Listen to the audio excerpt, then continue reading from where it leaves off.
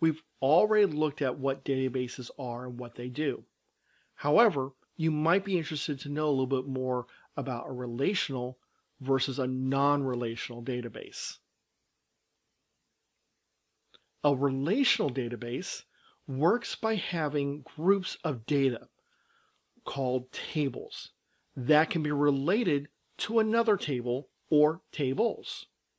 For example, you might have 3 tables: customers, products, and purchases.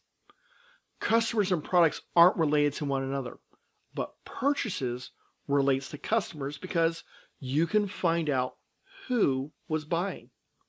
Likewise, products are related to purchase table. That's because it's going to specify what was being bought.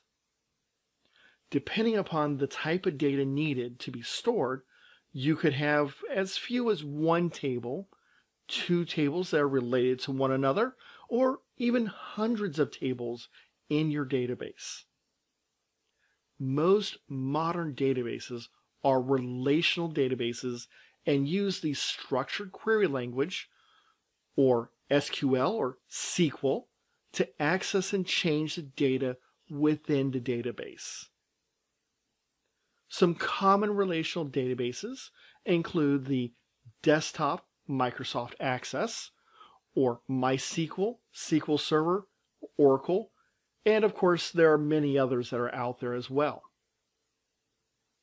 Now, non-relational databases were actually the first type, and most of them was just stored in a few large tables. There was no way to relate 2 or more of these tables together because setting up a relationship can take a lot of computer time. Now, as computers got more powerful, most databases became relational, and it was easier to use them that way. However, in the last few years, there has been a big push to return to non-relational databases.